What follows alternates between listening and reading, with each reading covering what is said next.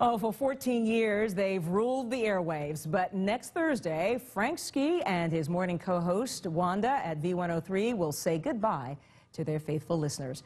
We were there in November of 1998 when Frank Ski and Wanda Smith first launched their show, becoming a household name for more than 1 million listeners each week.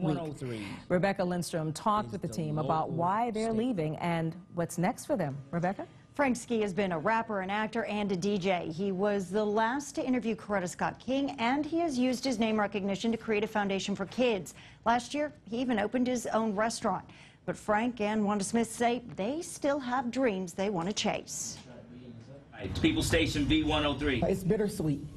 It's happy and it's also sad at the same time. For a while, I've just been having this urge to do more. V-103 is the local station of this community. Hey, hey, hey, big girl, why you back it up? We have aspirations to be national. I'm going to do movies and comedy, get on the road. I had a book that I wrote 5 years ago that I've never been able to finish the last pieces to put out. Are you ready for this trip?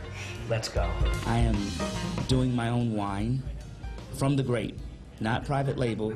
I am leasing the vines in Napa Valley. Last night, I went to the restaurant and I spent, gosh, an hour and a half walking around tables, taking pictures, and that's what people want. You know, I just want people to never be afraid.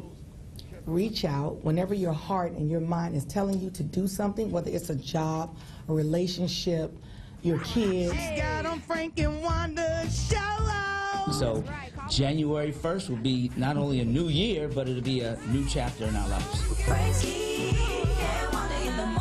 V-103.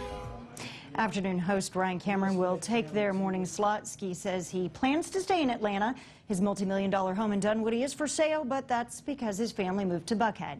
You can hear our entire conversation with Frank and Wanda by logging onto our website at 11alive.com. And I got a chance to talk to him, too. You'll see some of that coming up on the Daily 11 at 7 today. I asked him if he was scared, because this is really a big leap of faith. And you know what he said?